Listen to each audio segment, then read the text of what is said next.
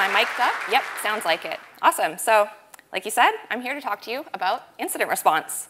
And specifically, I want to talk to you about a pattern I've noticed, which is an overdependency on playbooks as incident instruction manuals and how it causes our responders and our responses to suffer. So I want to just start by kind of gauging the room. Can you raise your hand if you've ever been on call or involved in responding to incidents? OK. Phew. Keep your hand up if you like being on call. It's a lot less hands. Is anyone on call right now? I thought there might be a few. I've been on call a lot. So hello again, I'm Ashley. I have been on call for the better part of the last decade for things like production outages, security issues, even sensitive or politically charged brand issues and COVID-19 response. I've been in a lot of incidents. And just a little bit about me while we're getting started. I live in Canada's beautiful capital city, Ottawa. It gets really cold. If you can handle an Ottawa winter, you will have no problem handling an incident. I live with my family, my husband and my 7-year-old son, Bowie, who's dressed as a banana in the slide. And I work with an awesome team of people at Rootly. We are kind of a band of former on-callers and incident responders that you can see in that photo there. And we're trying to improve the experience of incident response and on-call through our platform.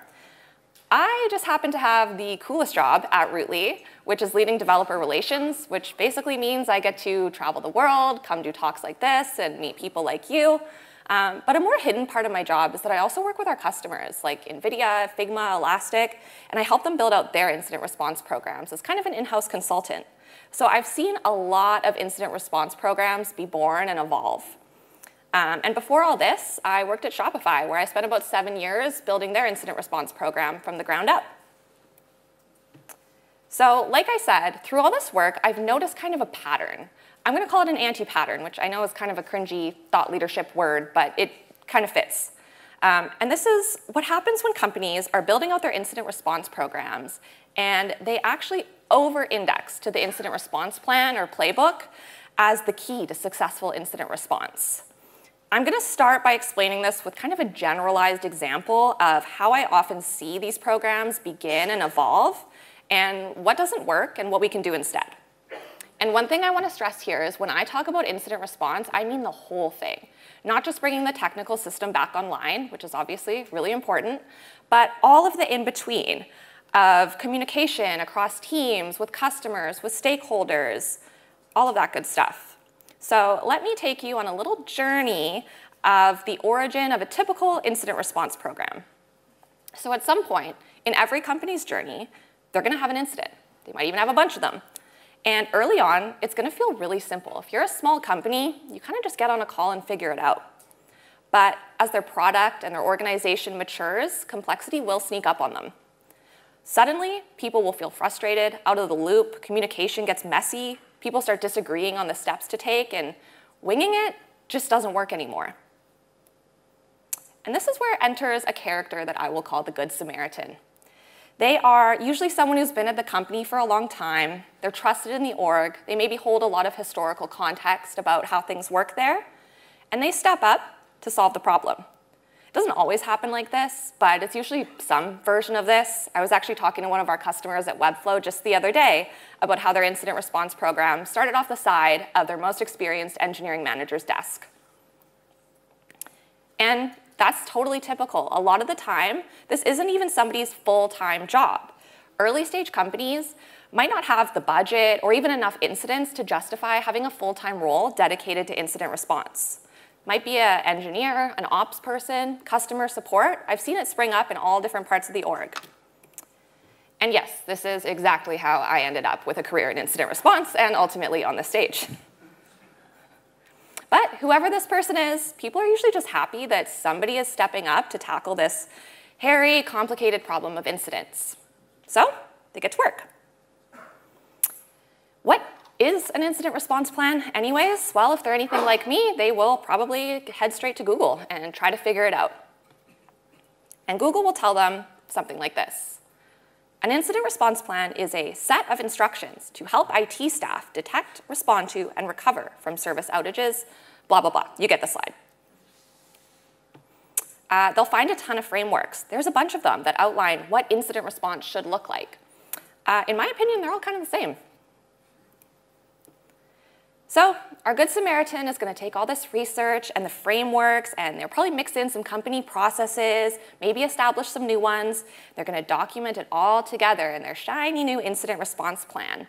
Now we're ready. We're ready for our next big incident. And that day will come, sooner or later. But don't worry, we have a playbook.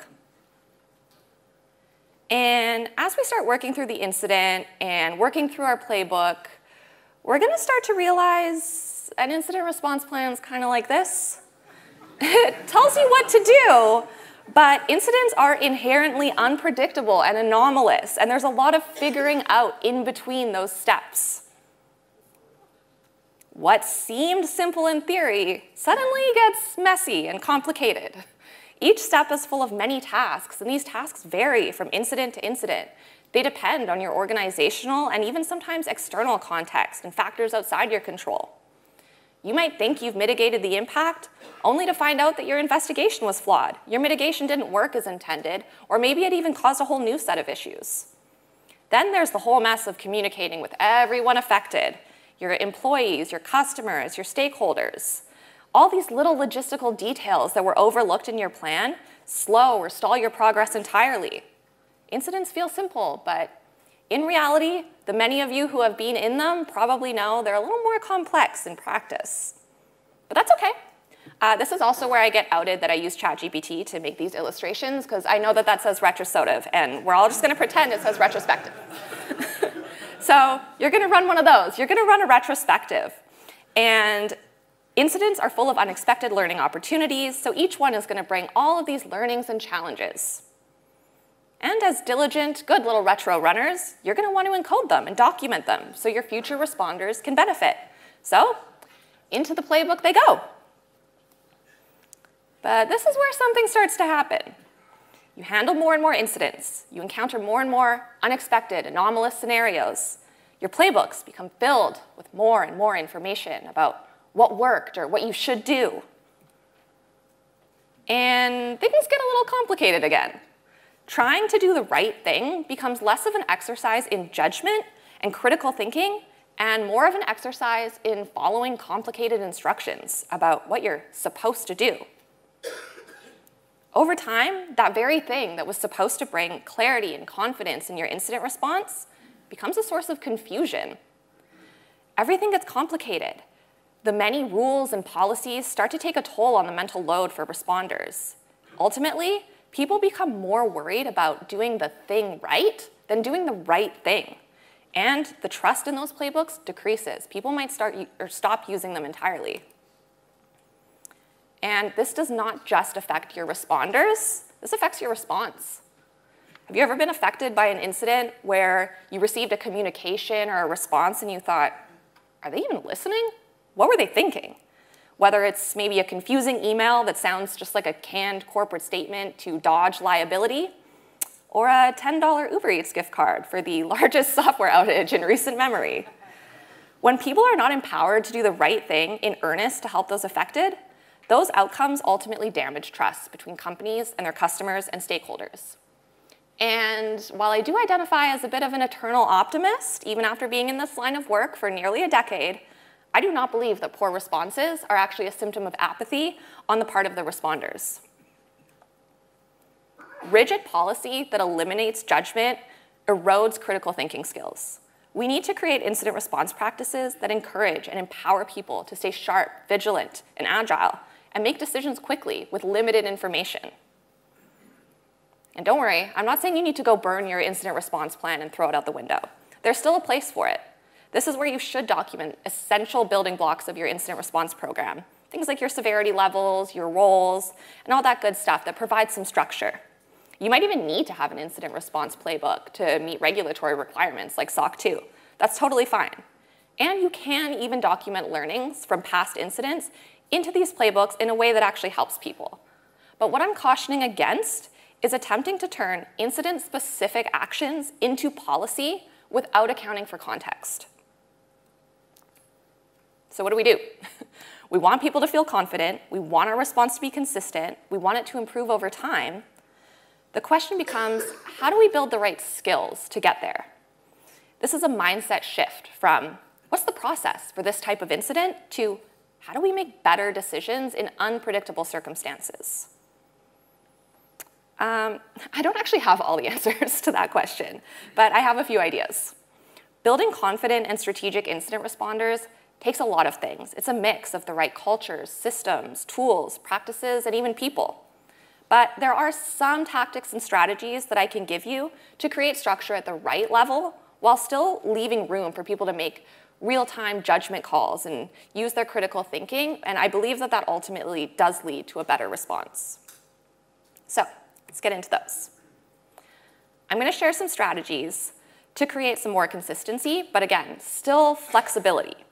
And these are the ones that we're going to talk about. So we have automation, all about getting those repetitive but cognitively draining manual tasks out of the way so that your responders actually have the bandwidth to apply critical thinking and to think deeply about the problems that require it. Next is heuristics. These are mental shortcuts based on perceived and broadly applicable truths that you can establish as an organization. And I know, I have examples, don't worry. And finally, there's tripwires. These create clear checkpoints or boundaries because too much ambiguity can actually also be a blocker. To make great decisions, people need context and a frame of reference to base them on. So let's look at some examples of what these tactics look like in action. This is a room full of DevOps people in 2024. I don't need to explain automation to you. Other to say that automation in incident response specifically is a lifesaver, even essential. I once worked at a company that had an entire playbook written specifically for executive communication paths and who should be informed in what circumstances and how. This executive always wants to know if this service is down. This one wants a text. This one wants an email in a very specific format. It's madness. You're trying to fix a complex problem under pressure, and you're devoting that much time to just reading and interpreting how all of your executives want to be informed about it. These tasks are so easily automated in 2024. And if you're not automating these manual administrative tasks, I really believe you're setting your incident responders up to fail. So here's an example of the type of things that I recommend automating. Executive escalation paths are one of them. Your internal communication, pushing updates internally to different Slack channels, reminding people to update the status page, just getting the right people in the room and tracking the tasks that come out of your meetings, your Slack channel, your Teams group, whatever it is. Next, we have heuristics, and these get a little more complicated. These also are an entire concept and have a whole life outside of incident response, but this is the closest way I could find to illustrate this approach, so bear with me, we'll go through some examples. A heuristic technique, though, it's an approach to problem solving that employs a pragmatic method that's essentially good enough to make a quick judgment call with limited information. So here's an example that you could use in an incident. Assume the worst. When you're faced with a tough decision, which you will be, a heuristic like this can help you quickly make a decision. It's like a mental model, but it's a little more specific to your organization and how you want to approach things. A heuristic like this would apply well at a large company, maybe they're publicly traded, or they deal with a sensitive customer base where they need to be highly risk averse. At a startup, you might go the opposite way. This might not work for your approach. You might bias more towards action and iteration. So you want to establish the frame of mind that you want your responders to be in. Here's another one that's more tangible too. Imagine you have an incident where a forced failover could restore service, but it carries a high risk of data loss. You could perform a lower risk remediation, but you'd probably extend the downtime. Imagine the pressure of making that call, not knowing what is the right move. This can be solved by establishing a heuristic ahead of time. In this example, the company's policy is to protect data at all costs. They are willing to extend downtime if it guarantees data preservation. So it makes the answer for incident responders clear but simple at a very high level that can apply in a lot of different circumstances. Heuristics are imperfect. You don't want to use them for everything, but there are cases where they can be really helpful. decisions that must be made quickly with limited information. Certainty is impossible. And also things that are maybe more subjective. There's no right answer. It's going to depend on your company values and priorities. Next, we have tripwires. I like to explain tripwires with a question. Is the number 100 a lot or a little? Depends, right? 100 support interactions for an organization of 300 customers, that's a lot. For an organization of 2 million customers, it's a blip on the radar. Tripwires allow you to set triggers outside of live incidents, so you can keep a level head and make better decisions under pressure without the added pressure of, your support team saying, oh God, we're really busy. We need to email all customers. What does really busy look like? Establish that outside of the live incident, outside of the high pressure environment. This changes the conversation. Instead of, should we email all customers? It becomes, well, our tripwire to email all customers is if support load exceeds 3 times our regular volume. Should we make an exception here? Do we see a reason to? That's a whole different conversation. So here's some examples of what tripwires might look like in action. You're going to use precedent, organizational context, and past incidents to inform these. And you can change them. You can also decide to make exceptions, and you very well might. But again, it reshapes the conversation from what should we do, which is so ambiguous, to should we make an exception? That's a different conversation that takes into account the unique context of the incident and leaving room for people to exercise judgment, but still creating a bit of a guardrail and a frame of reference for the decision. And I want to really stress that there is no substitute for culture. None of this works if you do not have a culture that enables and empowers incident responders. I have seen many well-intentioned organizations inadvertently create a culture of fear around incidents. And I hope to see that change, and I have already seen it change a lot as I've done this work. Incident response is scary, but it's also fun and rewarding and important. And it's when what you stand for as an organization is really on display. So when you find people who are willing to step into that ring, you empower them to orchestrate thoughtful human responses and do the right thing, I think you'll be really surprised by the quality of response and the outcomes that you see. So that's all for me. Thank you so much. If you do want to talk incident response culture, practices, come find me. I'll be here. Awesome.